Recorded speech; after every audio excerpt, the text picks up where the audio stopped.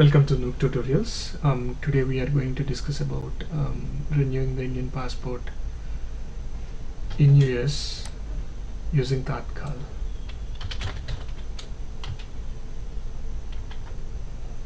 So recently I have renewed my own passport, Indian passport in Tatkal. So this is August month 2018, August 13th 2018. So process is current as of now. This is the process. So I have pasted the URL. What is the process to apply in Tatkal? So I'll open that.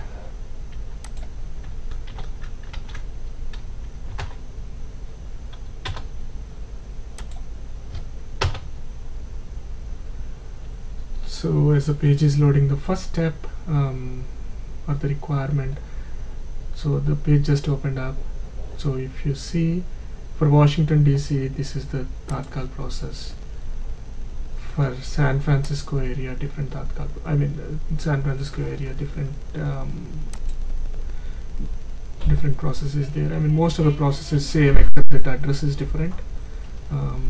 Email address and addresses are different. That's the reason they have put different sections for each jurisdiction. So from New York standpoint, I have applied, but most of the processes are same wherever you live, but you have to choose the appropriate section.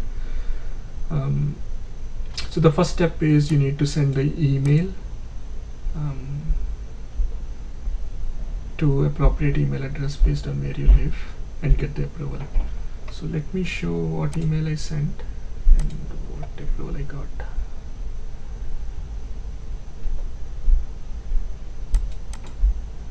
So this is the approval email. I blanked out all the things which are confidential, but these are the things how I sent it with bullet points: name of applicant, passport number, email ID, contact number, reason scanning for opting Tatkal service, and attachments. So the attachments, mainly what you have to do is it is given here in the website, but whatever is copy and first page, last page of passport, valid US visa, valid address proof. If you are New York jurisdiction, these are the things listed, but if you go into the Washington DC, it's listed more clearly what needs to be there. So if you are in any jurisdiction apart from Washington, just open this just to get the additional detail from here. If you are showing legal status, you can get any of these. If you are residence proof, you can get any of these. I used the driver's license. So I sent the email within I think I sent it on the weekend, 26th. By 26th evening I sent it. So within 2 business days I got the response saying that it is approved. So that's the first step. After approval is got, so you can see in the website itself, the second step is passport application has to be filled in CKGS site. That's the important thing. You cannot directly go into the Indian site. The first step is you have to go to the CKGS site. Most of the process you should be able to do. I don't want to go through step by step, but I wanted to hit on key points which you will be interested in. So in the CKGS site, the number of steps is 7. So let's say you filled 7 pages. In fact, when I say 7 steps, let's say you fill 2 steps and you're stuck somewhere, you need to get the relative's address from India and you can't complete it today itself. So you stop the process there. Your application is not completely gone. You can save and temporarily exit it. Again, when you want to go back to the application where you left off, all you need to do is you need to put as soon as you complete your first page, the CKGS temporary or web reference number will be given. So just you need to keep the web reference number, click on submit, then it will ask for current passport number, you click on continue. So all you have to do is come to this page, click on this one, and then put your appropriate web reference number and then current passport number, and then click on continue. You go to your page. So I will show you. This is how I again blanked the confidential. When I put that information what I have shown, I left at step 2. When I enter the information again, I came to step 2. I can fill the pages from here on. So it's a good thing. So initially where I has hit the roadblock is I have saved it, but when I went back and typed CKGS site in Google, CKGS has several renewals, so you cannot get to your page. You have to particularly type passport CKGS renewal, or you need to come to this page and then put it here. Then you go into the passport where you left off. So that's the second step. So after 6th step is completed, in the 6th page they will say go ahead and stop it here, ensure you complete the Indian government passport link. So you can come back again here, complete the Indian passport, you get the tracking number from there. The tracking number, whatever you got here, you need to store it or save it somewhere, and also download the Indian form. That's important one. Indian passport form. Once you do it on after 6th step in CKGS, you start the Indian government passport link from here, and once you complete this one, you download the form. The information or the reference number which was generated in Indian passport form need to be included in the 7th step in CKGS. So 6 steps on CKGS, then Indian government passport need to be filled. The tracking number, whatever tracking number or reference number provided by Indian government passport link has to be saved somewhere, and download the form as well what you have completed. The reference number which you got on the Indian government passport link have to be used in the CKGS site back in the 7th step. So that's a key thing. And also I haven't uploaded any of the photos in the Indian passport link. They ask that you can use soft copies of the photos. I did not. I just opted out. I mean, I have heard. I mean, I like going with the hard copy. For some reason, I heard somewhere that soft copies uploading had some issues, so I went with that. And let me show you the Indian passport.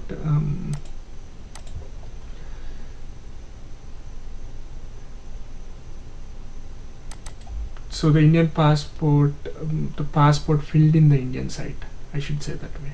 So let me show you that how it looks.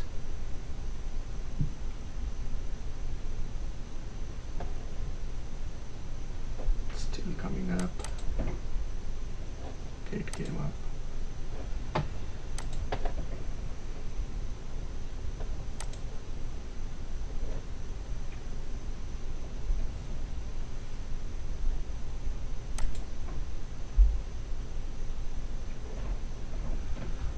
So this is how it looks. Only first to 6 you will type it on the site. These are all, most of them are straightforward. I don't go through everything, but the remaining you have to fill by hand after taking the printout. That's a key thing. So the whatever amount you have spent in CKGS, or what you have paid to the CKGS site, has to be entered here. That's the key thing. So I have spent $291. I need to enter all $291 here. After 7th step, the key thing here is after 7th step, you have all the documents from the CKGS. You downloaded the Indian government passport link, downloaded the form, and after 7th step you have all the required downloads from the CKGS. So you have the payment form as well from the CKGS site. let me show you how the CKGS site looks after you have completed all the